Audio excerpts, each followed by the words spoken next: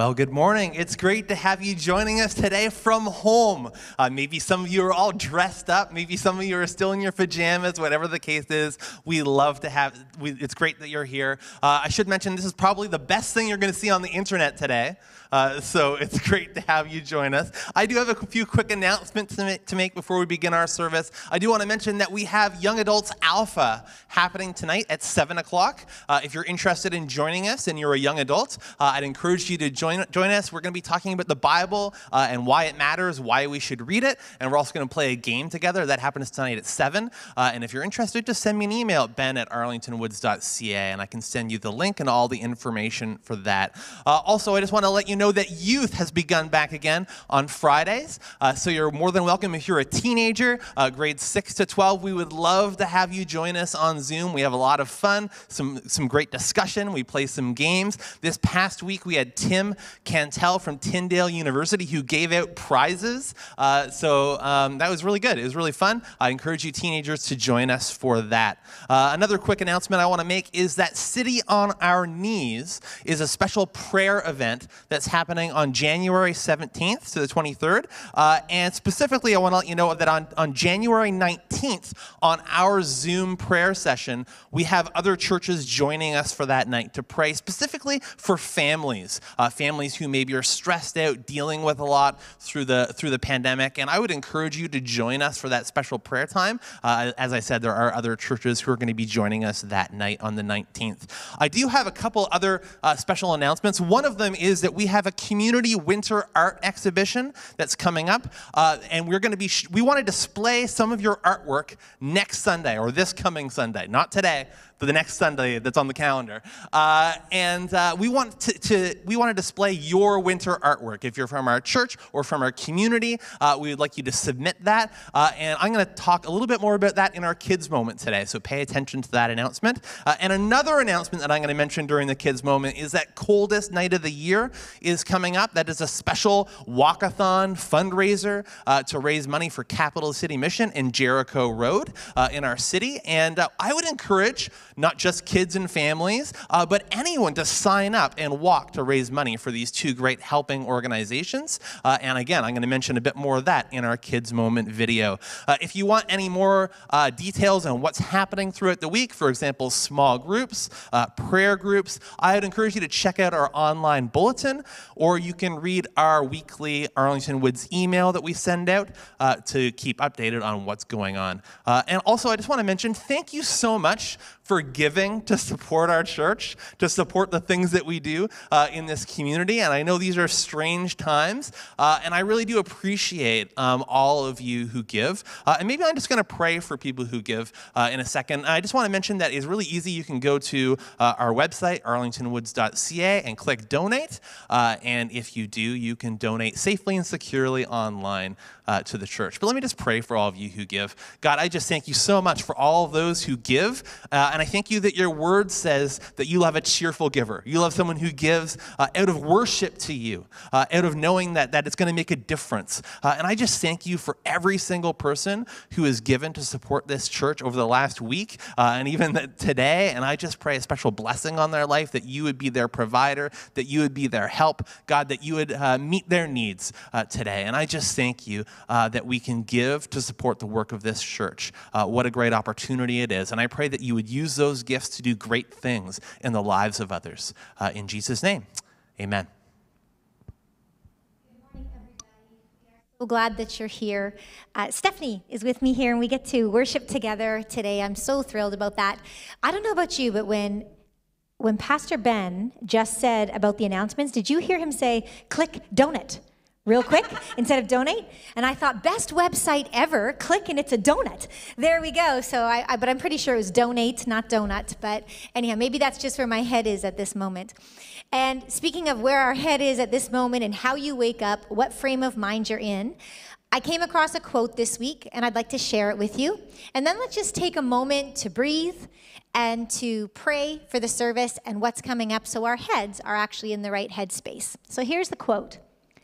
There is no once and for all moment when we can say that at last we are whole. The past is buried and over, the hurts forgotten, the wounds healed. Instead, we find that it is to be a search that we must expect to continue throughout our lives. Let's take a moment to ask the Holy Spirit to help you, to help me, to help us through grace, what you cannot do through our efforts alone. Let's just take a moment.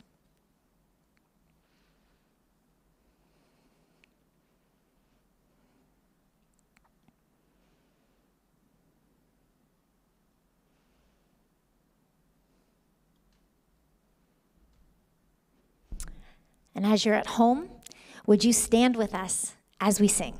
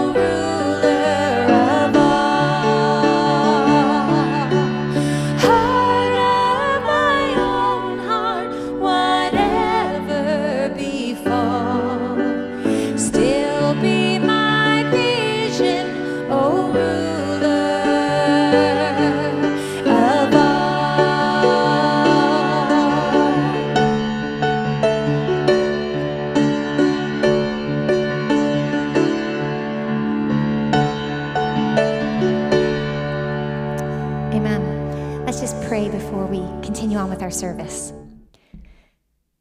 Holy Spirit, we come to you as people that know we are not whole, that we need you. And this morning, any words that are said, songs that are sung are completely meaningless if we're not open to hearing from your voice. So I pray you would help us to do that. We thank you for what you want to do in this place. We thank you for what you want to do in our hearts and in our families. In the name of Jesus, amen.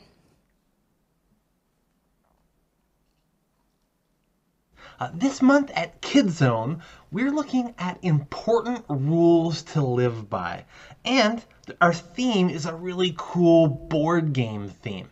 As I said last week, I love board games. Our family actually got 6 new board games for Christmas. So yeah, maybe we have a problem, but we also love having fun together. And one type of game we really enjoy are cooperative games. Cooperative is a big word. It comes from the word cooperate. That means that you work together, that you even share things in the game so that you can help each other win. You don't win by yourself, but you win by working together and helping each other. In a cooperative game, you don't try to beat other players, but you work together. And I have a few cooperative games that are super fun for kids, and I wanted to show some of them off. And this is not sponsored by any of these companies, okay? But of course, there are video games like Super Mario Brothers, where players can work together to win. But we're talking about board games this month, so we're going to toss this aside, okay? I have another game. It's called Forbidden Island, and it's in a tin, so I'm holding it up like this, and all the pieces are just shaking out. And the object of this game is each of the players is an explorer on an island trying to find some treasures. I'm going to show you some of these treasures here. All these kinds of really cool plastic treasures, right? But the island is slowly sinking underwater. And this is bad. You have to work together to try to get all the treasures and then get to the helicopter pad before the island sinks underwater. If one person loses, you all lose.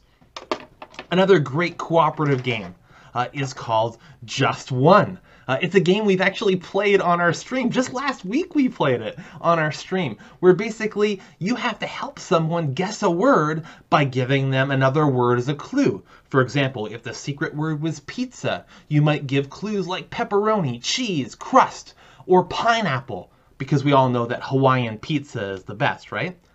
But if people give the same clue word, that word gets totally canceled and it's harder for the guesser to figure out the secret word. The whole point of the game is that you all work together to win.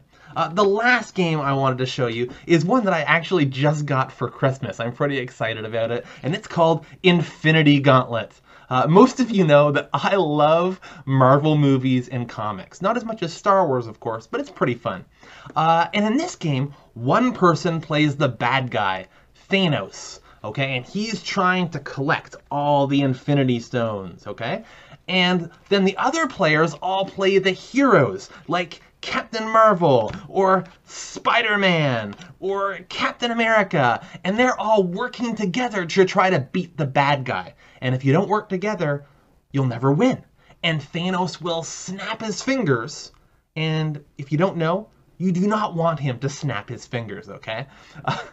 Well, in today's kids' videos, we're going to look at an amazing story that Jesus told about someone who had an opportunity to share and help others, but didn't.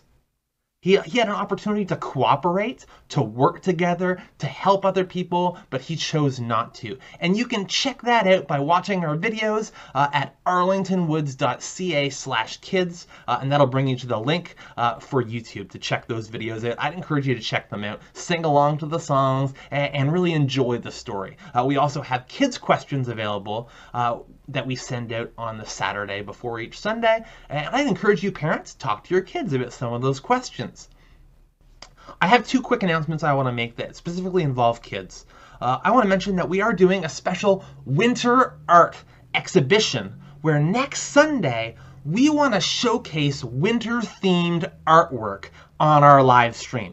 It could be a snowman, it can be a picture, it can be a snow sculpture, and we just want to celebrate community creativity. And kids, you have until Thursday to take a picture of your creation and send it in. You could even win a prize. So I would really encourage as many people as they can to be involved. And it's not just for kids, it's for adults too. I want to see your artwork. I want to see your creativity, okay? Finally, coming up in February is our annual Coldest Night of the Year walk to raise money for Capital City Mission and Jericho Road. This is a really cool way for kids to be involved because you can get sponsors and walk to help people. Parents, it would be so cool to see a ton of kids register and be involved this year. And I should mention that last year, my 8-year-old raised more money than anyone else at our church. Am I bragging? Yeah. Am I challenging you to join the walk and raise money to help people? Yeah. So do it, okay? And with that, I want to say, have an awesome day. Check out those kids' videos, and we'll see you next week. Bye now.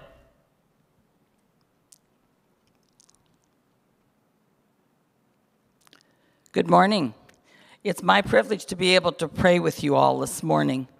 Psalm 86 says in part, With all my heart I will praise you, O Lord my God.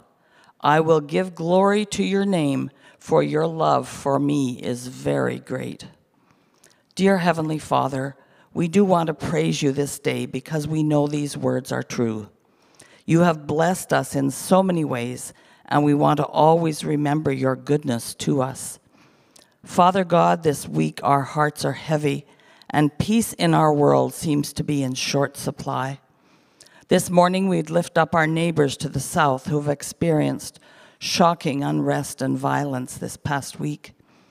We pray that your mighty hand might calm those who would incite turbulence and conflict. We pray, Lord, that you would give many in authority the wisdom and courage to be peacemakers and to follow your leading in a manner that reflects the peace that is given through your Spirit in Christ our Lord. Our Father, we pray your guidance for our local and provincial politicians who are making decisions concerning our lives and activities during these continuing days of pandemic. We thank you, Lord, for those who are working on the front lines in our community day after day so tirelessly. We know, Lord, that they are not only our politicians, but our healthcare workers, store employees, law enforcement, city staff, and so many others. Give them strength and patience as they continue to work tirelessly day after day. Many folk that we know, Lord, are ill. We think today of Carlene's brother. We pray that you might touch Rob, even this very hour, Lord. Bring him healing and restore his strength. Be with the medical personnel who are ministering to him and working with him. Give them wisdom and insight into his treatment and his continued health, Lord. We know, dear Lord, that you are the great physician and you care for all of those who are ill in our midst. Dear Father, many in our congregation are suffering illness, injury, loss, treatments, surgery. Many need your assurance of your love. We think of those who have lost employment, have family and relationship issues, Lord. Even this very day, we pray, our Father, that you would wrap your loving arms around them and assure them of your love and care for them. Please give them strength day by day that we know can only come from you. We thank you, dear Father, because we have witnessed your faithfulness to us in so many ways. We see your grace, mercy, and compassion all around us. We pray, dear Lord, that each one of us might always strive to show your love and mercy to all those that we come in contact with. Lord, please remind us that our lives may be the only glimpse of you that our friends and associates ever see. May we always remember this, and also may we remember that you have granted us eternal life when we love and serve you. We always want to praise your holy name and give you all the glory. In Jesus' name we pray. Amen. Let's read today's scripture together.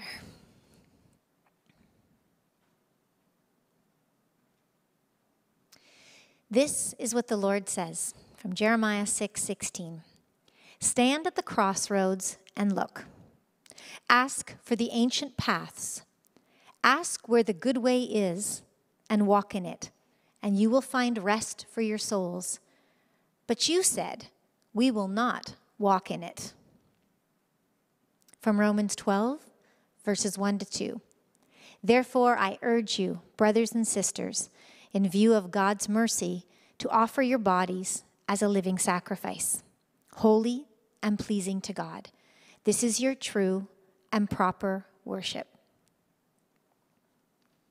Would you stand again at home and sing with us?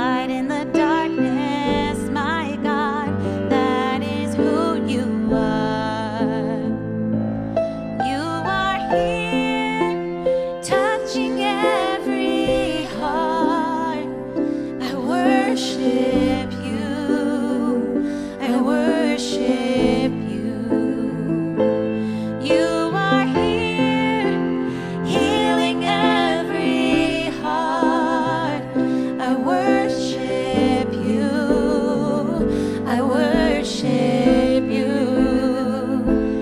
You are here, turning lives around. I worship you. I worship you. You are here, mending every heart. I worship you. I worship you. You are waymaker, miracle worker, promise keeper, light in the darkness. My God, that is who you are. You are waymaker, miracle worker, promise keeper, light in the darkness. My God, that is who you are, and that is who you are. That is who you are. That is who you are. That is who you are. Oh, that is who you are. That is who you are. That is who you are. That is who you are. Even when I don't see it, you're working. Even when I don't feel it, you're working. You never stop. You never stop working. You never stop. You never stop working. Even when I don't see it, you're working. Even when I don't feel it, you're working. You never stop. You never stop working.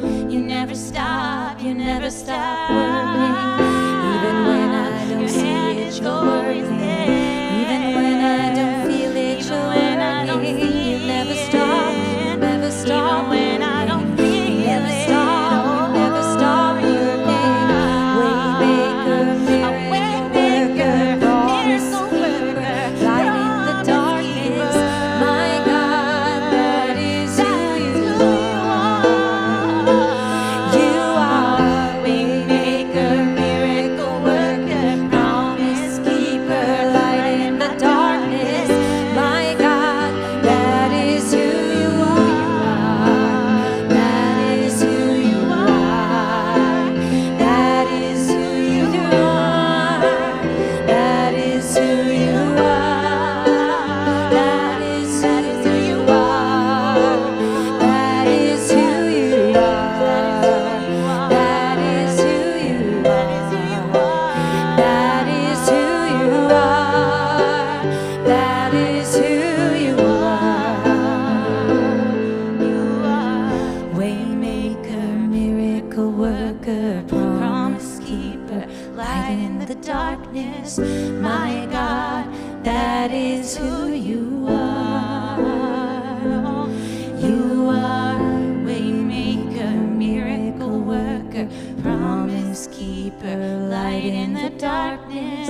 My God, that is who you are.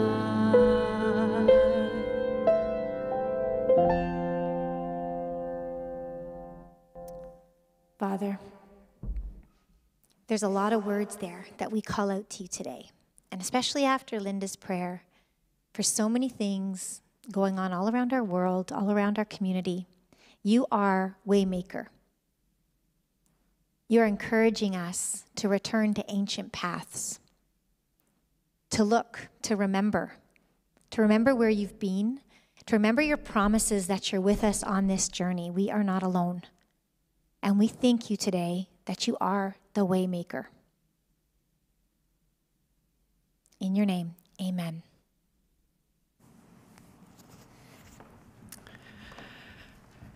Good morning, Arlington Woods.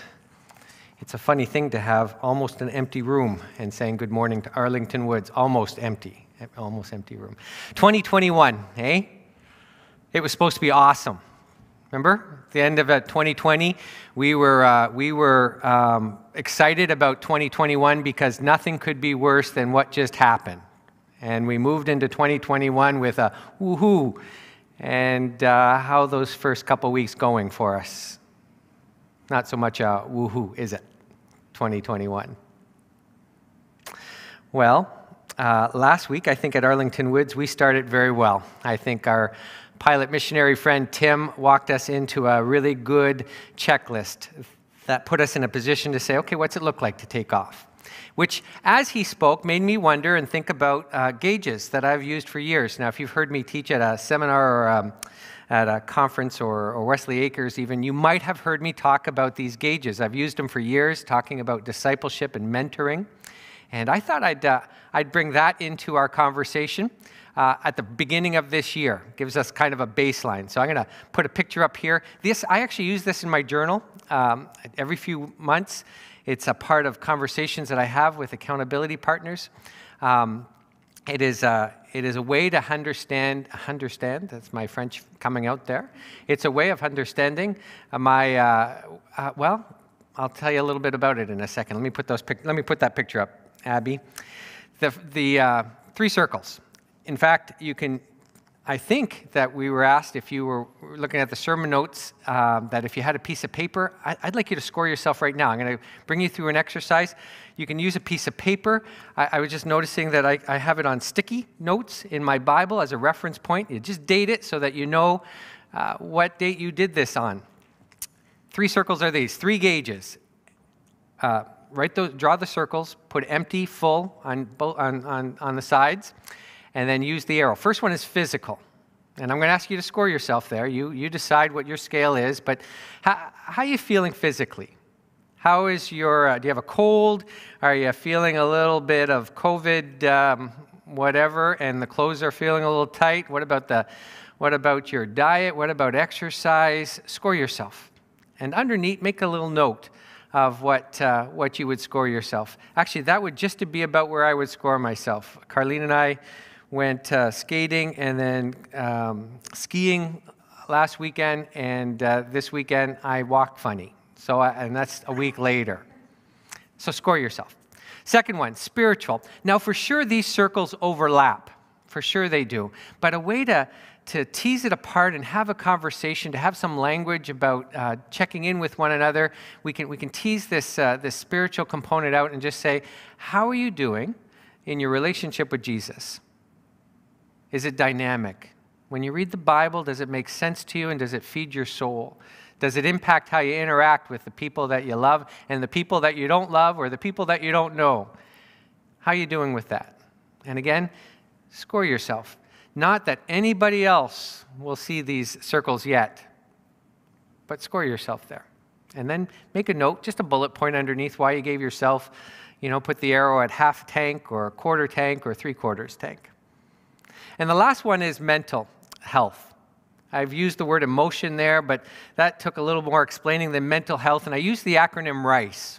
So think about these. Ready? And again, I'm going to ask you to score yourself.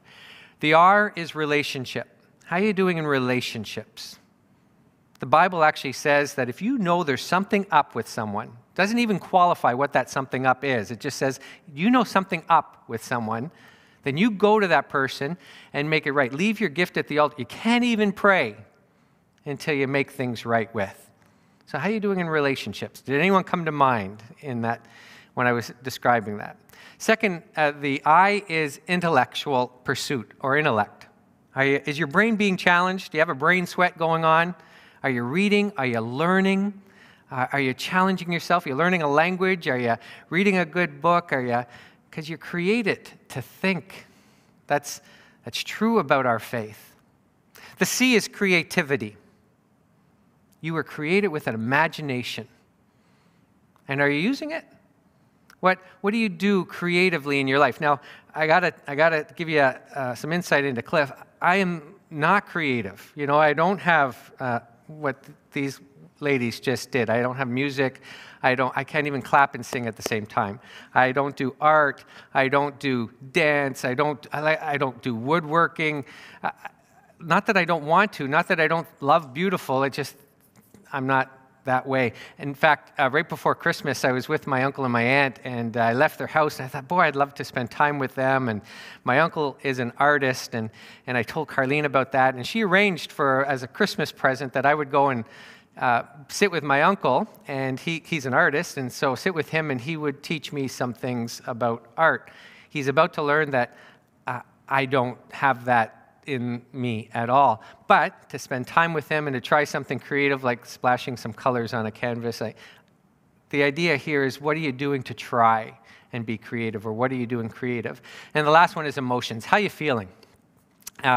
January, February, Canada, seasonal affective disorders for real, and it can put us in a mood, right? And quite frankly, this week, Carlene and I have been talking, quite frankly, our moods weren't good this week. What went on with our numbers in COVID in Ontario, in Ottawa even, and certainly what went on in the United States and more,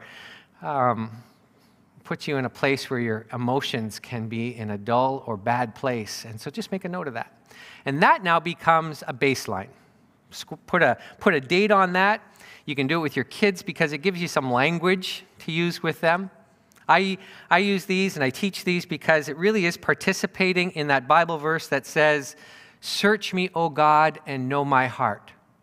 Well, God already knows my heart. So that prayer is about, God, I know you know me, and I want you to show me the depths of me, my soul. And these are a way to say, okay, well, how am I doing my soul physically and spiritually and mentally? How am I doing? So you're participating in a prayer that you're praying. Secondly, it gives you that baseline. 4 months from now, or 3 or 4 months from now, you take out these arrows and you sit down with a trusted friend and you say, I scored myself at a quarter tank physically. And now I'm scoring myself again at a quarter tank physically. Well, that's not right. That's not growing into that verse where my body is the temple of the Holy Spirit, which includes a physical component. So what do I do about that? Or I scored myself at a 3/4 tank full spiritually. And today I score myself at 3/4 tank again, and that's to celebrate. Or mentally I scored myself at, a half a tank here on this list and on this picture. And so why am I still at a half a tank or less? And it gives me a baseline, a place to say what's happened here. And I'll use that. I need to have people in my life that I have that conversation with. Maybe small group, certainly with Carlene. We check in with each other that way. Just something cute and fun to do, and sometimes for real. And then every pastor in the Free Methodist Church has an accountability partner, for instance. And this, for like over 20 years, this has been one of our conversation pieces, my accountability partner and I. And if I'm still at a quarter tank physically, because I'm feeling still the clothes are fitting tight and I haven't done anything with it in 4 months, then my accountability partner, Carlene's saying, Cliff, stop buying Pringles. Holy moly, it's enough already. And you begin to set goals about moving that arrow into the right way. Now, with these gauges in mind, and Tim's message, very good message from last week about the flight checklist, I want to have a conversation about, and Ben used the words, and I know it's meant in a different way, but I think they interact pretty well. I'm going to talk about a rule of life. And it's an ancient language of the church. It's about 400 or 500 years old.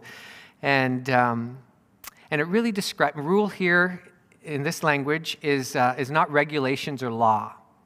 It's a little bit like the Methodist language of rules for holy living. And it's not methods or law as much as it is patterns or a rhythm. Build into your life a pattern or a rhythm for holy living, or a pattern or a rhythm for a life that would be dynamic in Jesus and abundant living with your family and the world that you're called into. You already have a rhythm. I would ask you to stop and you want to have some fun later on, is pretend your life is a rhythm and do it as an EKG. And the biblical rhythm, right in the first pages of the Bible, is that God, out of his imagination, created, right? We don't believe he random, so he created out of his imagination, and he worked. And did he work or to create? Both of those language words are used, so let's hyphenate it and just make it one word, a compound word, work, create.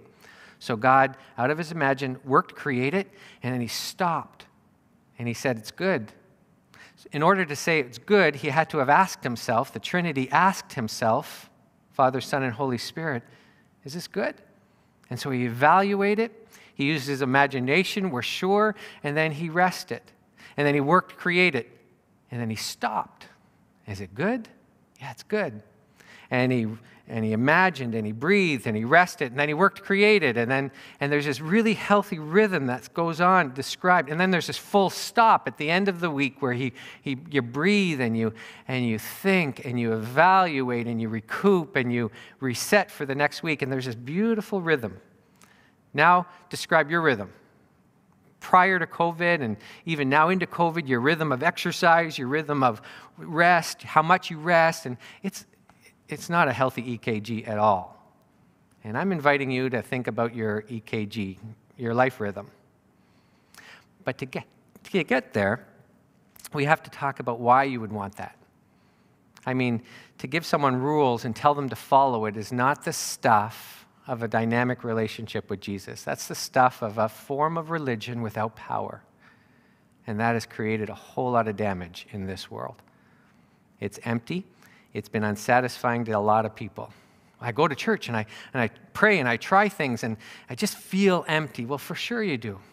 Because there has to be this other, well, let me approach it this way. Let's try this. Have you ever heard of the imprecatory Psalms? You ever heard of the imprecatory Psalms? No, probably weren't taught them in Sunday school class. When you read them in your devotional life, you probably go, that's the Bible. And if you're reading it with your kids, you probably skip the chapter. These are the ones, right? Let me read some of the imprecatory Psalms. There's about 14 of them, arguably 15. These are the ones that go something like this. And smash the teeth of the wicked and break their jaws. It's the ones that say, declare them guilty, let their intrigues be their downfall, banish them. This one, rise up, O Lord, confront them, bring them down with your sword, pour out your wrath. Or this one, and the language isn't quite right in English, but I'm going to read it because you know it or you've heard it. Happy is the one who seizes your infants and dashes them. Can you imagine any of those on the Arlington Woods sign? Can you imagine that? You know, welcome to Arlington Woods. Happy are the ones that seize your infants and dashes them, some whatever. Children's moment. 10 o'clock. Can you even imagine? Now, it's not that these are a secret and that we only tell members about these passages. The Bible is the best-selling book of all time. All these words are in there. And it's not that these are particularly grumpy people that wrote these Psalms. That's not true either. These are about passion and heart. If you were to say something nasty about my wife. I'm not sure why or what you would say, but let's say you did that.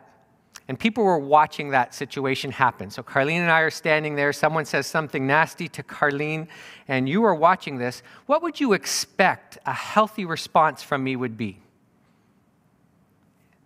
Would you expect me to walk away from that and let her go? Would you expect something like defensiveness?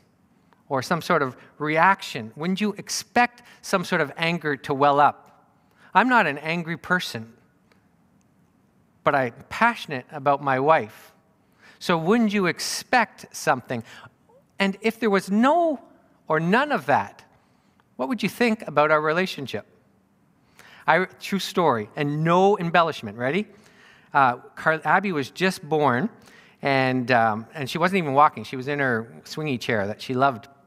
Well, we loved mostly for her, but she was in that swingy chair, and I came home. It was a really hot day. Carlene never wore but she had a bandana. I kid you not. She had this bandana around her head. It must have been hot in the house. She had this bandana, and she was walking slowly on the furniture, just like that. And she had in her hand a fly swatter and I think a wooden spoon or something like that, going really slowly. I started laughing. I said, "What's going on?" And apparently we were supposed to whisper. And she sounded just like Rambo. I kid you not. She said, "Mosquito bit my baby. It's going to die." What caused my gentle, kind wife to become Rambo? A little mosquito on her baby. And would you expect otherwise? You know, that she's not an angry person at all. I've known her 30 years. She's not angry. But that mosquito was going to die, you know, and anything like it in the house was going to die. And anyone laughing at that was going to get a beating too. I assure you that's what might have happened. out of a passionate heart, out of protectionism, out of love, there was a response. This is the stuff of the imprecatory Psalms. The psalmists are not angry people, not necessarily. What was going on is that the people of God and God were being disrespected, disobeyed, rejected, beat on, oppressed, and welled up in their spirit were these psalms, which were actually spiritual warfare, prayer. They did something with what the feelings were, and so they brought them to the Father, and they said, Father, this isn't right. This can't help. This can't be going on anymore. It was this anger that God was experiencing too, this hurt that God was experiencing too, this passion that God would have been experiencing too. And they joined him in that because they felt it. They knew him. They love him that way. Read those imprecatory Psalms, and you'll see the essence of it is, God, you just love and you love and you love, and these stupid people over here, can I say stupid? Is that okay? I'm sorry if I just said a bad word. These people over here that are rejecting you and they're hurting on God's people, and good are prospering or bad are prospering, and the good are getting beaten up. And God, these are wrong things that are happening. It's got to stop. Judge them, beat them, fix them, change them.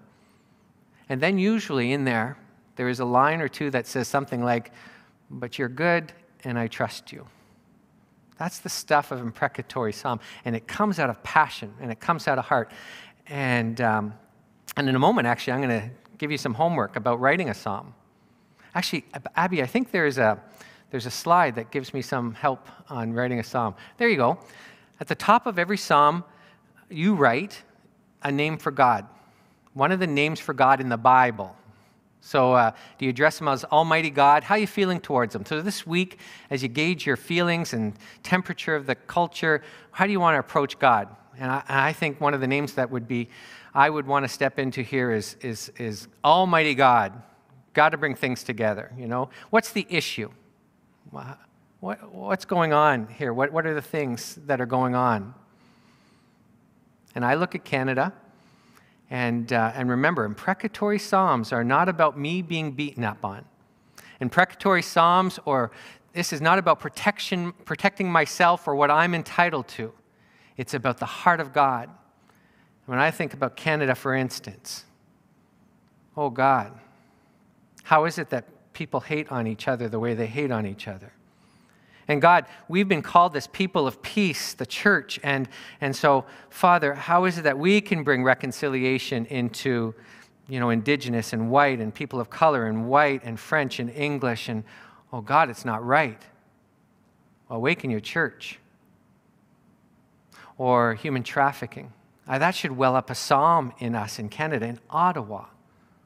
Oh God, smash the teeth of the traffickers. Did I just pray or incite you to violence? I did not.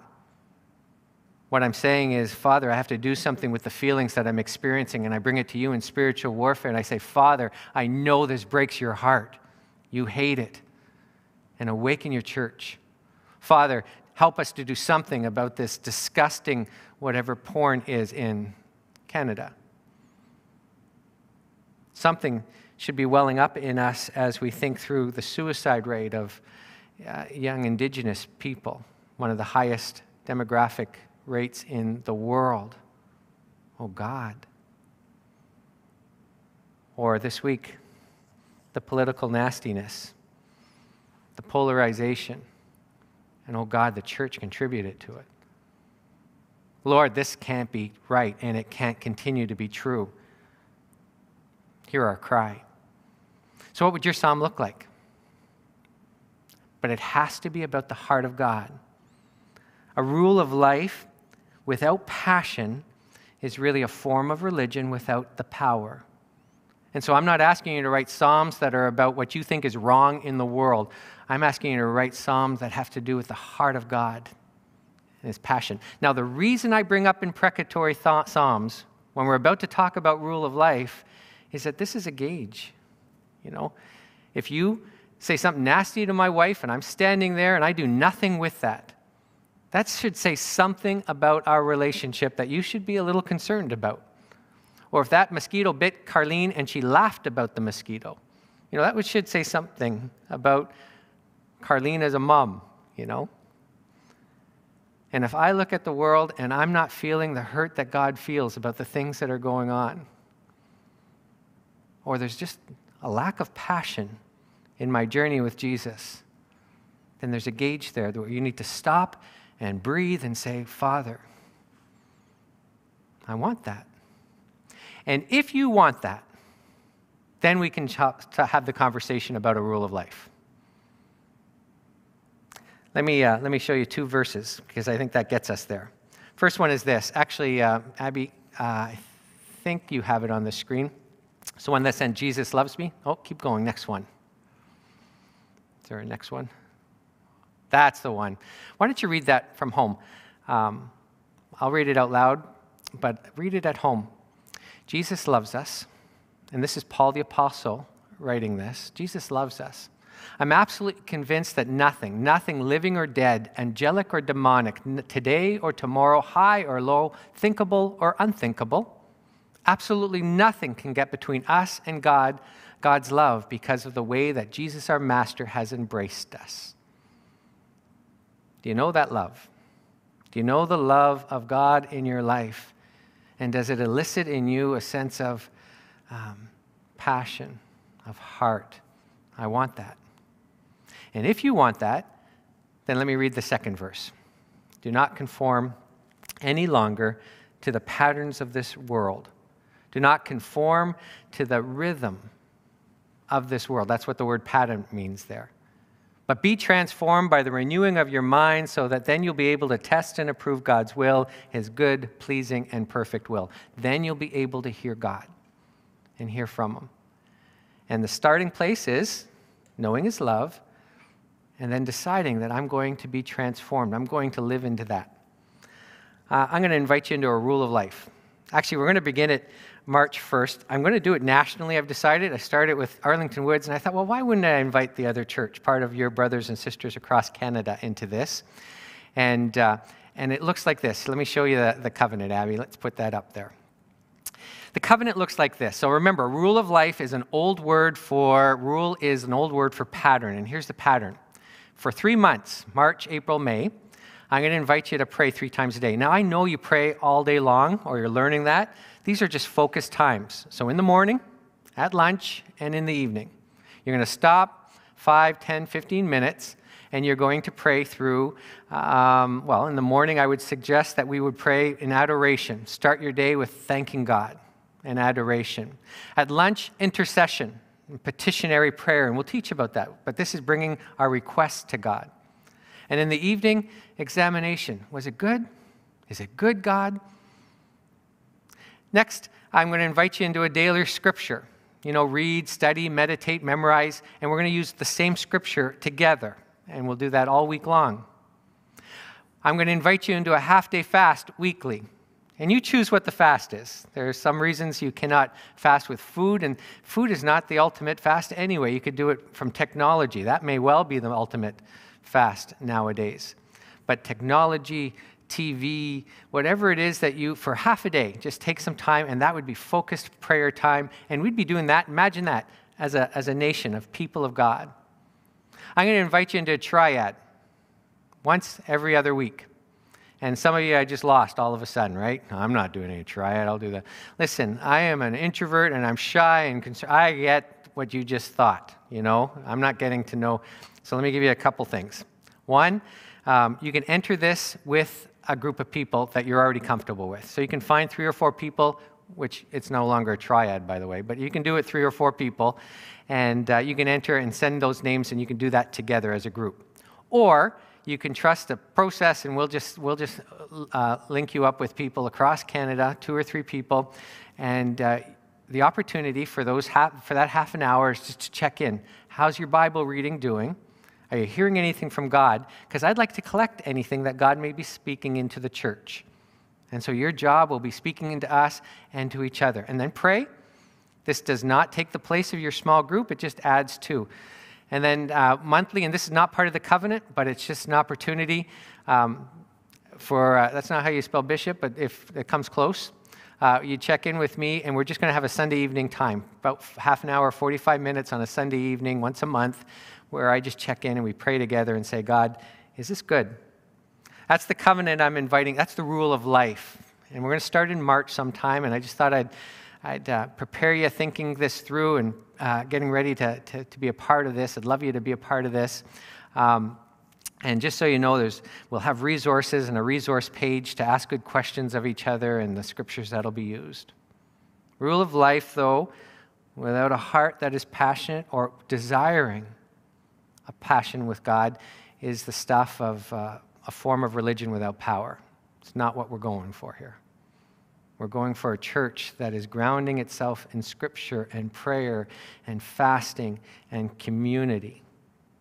Because if my people who are called by my name would humble themselves and pray, I'll hear from heaven, I'll respond, and this world, this Canada will be healed. And that's on us. Let's pray. So, Father, I want to thank you for the songs that we worshiped with this morning. Songs that helped us, moved us into to remembering this past week, and that you are in charge. And we declare that together. We acknowledge together. Jesus, we know that you're in charge. We know that you are good despite the circumstances that seem to be going on. Father, as we move into this week, as we think about imprecatory psalms, as we think about your heart, would you connect with us? Would you help us to meet with you as we meet with you with thinking about psalm writing and praying? As we think about our gauges, as we have that conversation with each other. And Lord, as we think about not conforming any longer to an EKG that is unhealthy, but we step into yours.